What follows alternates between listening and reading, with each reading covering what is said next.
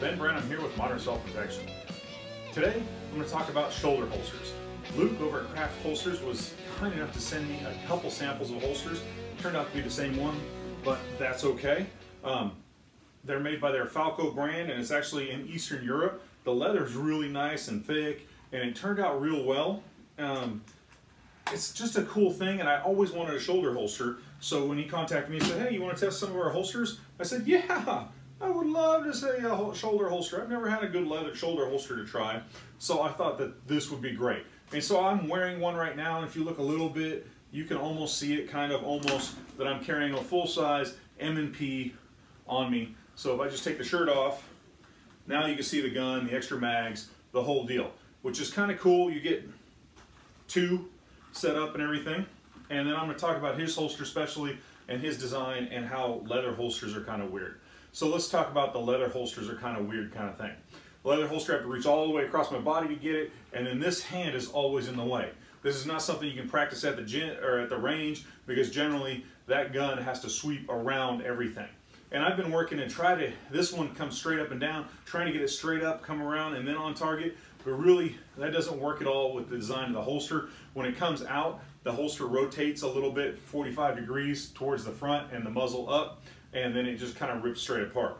And I'm finding that I am not the most flexible person, so a shoulder holster might not be the option if you're bigger like me and not as flexible. But what I have to do is reach apart, grab that snap off. The gun rotates down a little bit when you grab it. You can see that it rotates, which is cool because now I get a better grip on the gun. But coming up, I can't really come up and around and then safe on target. And you can see that this is a dummy gun with a dummy barrel in it.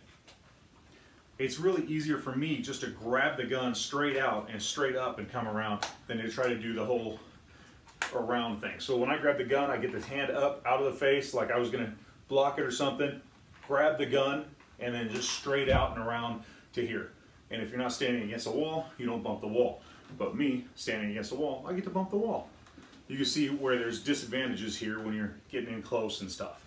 So it's a long motion, and it's a lot of work. It's a lot of work to put the holster back, put the gun back, and you can see I can't talk and do it at the same time because this is a new rig for me and I'm working on it. But it does have that thumb brake there, which is, they call it a thumb brake, but really I have to get it with my fingers. And you can see I can get it with all my fingers right here when I reach across to get a grip on the gun, reach across, it rocks, and then I have a better grip on the gun, and now I can come out with the gun, and it goes on target right away.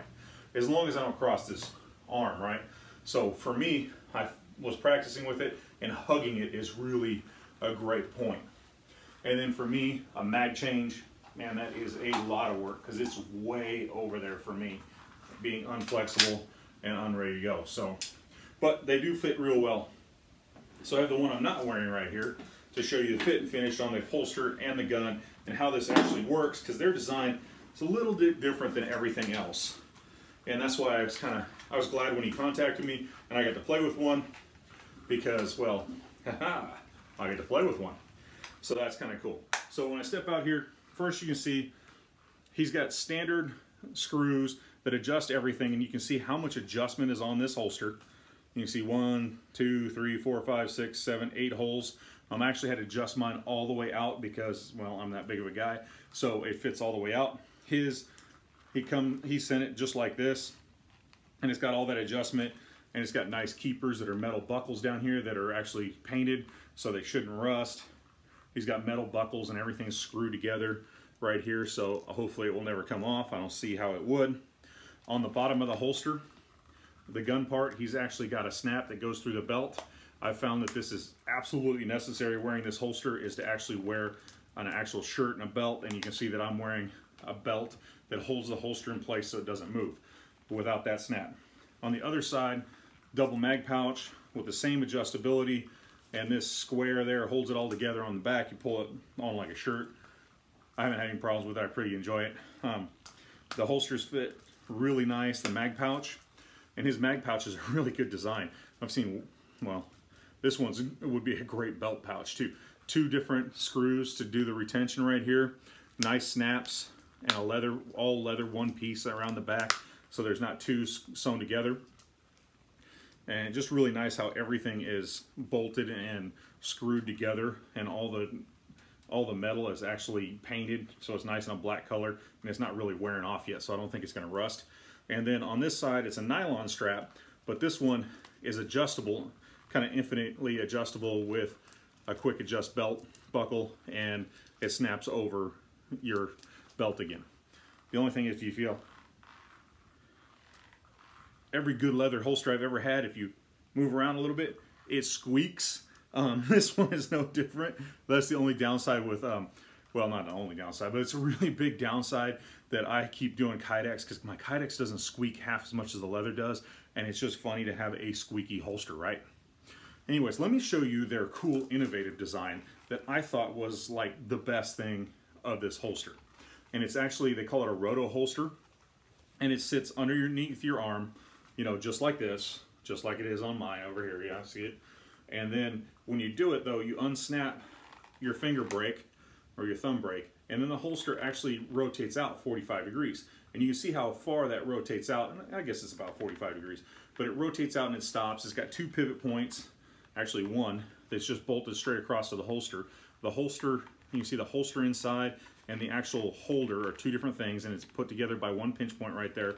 And then with the snap, it holds it all in straight up and down. So, downside of this holster is that I thought with this finger brake, it would never come open.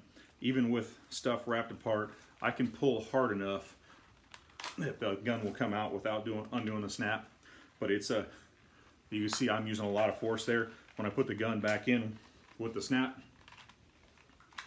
it doesn't really come out.